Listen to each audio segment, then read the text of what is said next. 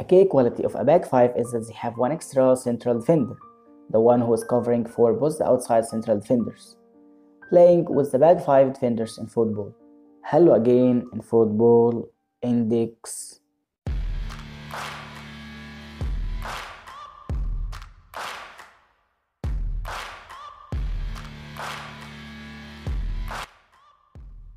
A common mistake when looking to pin the back five is to try to pin cover central defender.